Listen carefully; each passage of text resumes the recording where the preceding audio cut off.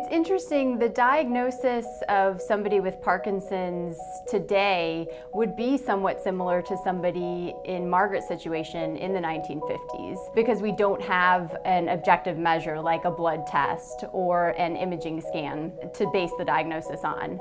But the treatment is something that has significantly changed. In Margaret's time, medication wasn't even available. Currently, there are 5 therapies that are in clinical trial testing that are being evaluated for their potential to slow or stop progression of disease.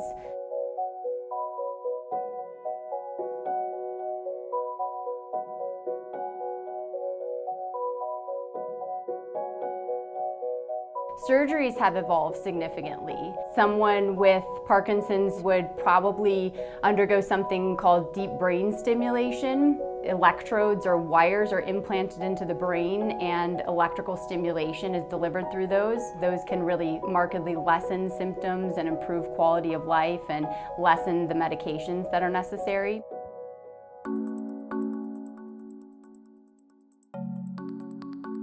Exercise really still is a cornerstone of management for Parkinson's disease. It really helps with not only the management of the motor side of the disease, there is also early indication that this can help with slowing the progression of disease.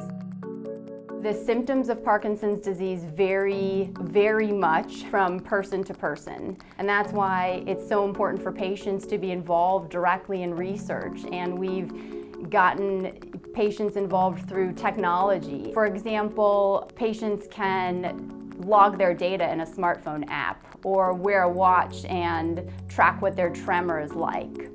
These devices are giving us much more information on what the experience on a 24/7 basis is like. You've had Parkinson's for 20 years. Yeah. The damage to your brain has not affected your mental capacity at all. It hasn't.